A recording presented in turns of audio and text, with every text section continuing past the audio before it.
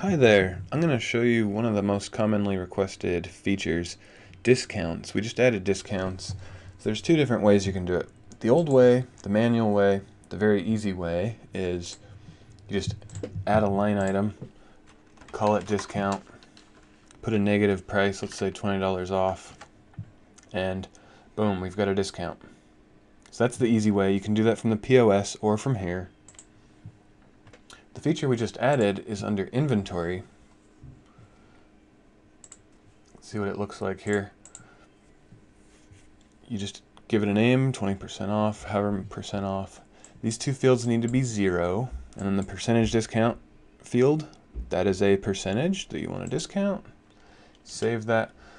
When you add that to an invoice, it automatically updates as you add and remove line items, and automatically calculates from the entire invoice. So there's your discount. See, if we add another line item here, it'll make that discount bigger. There you go. So you've got percentage off the total invoice, and you've got manual just at a negative dollar amount. Have fun.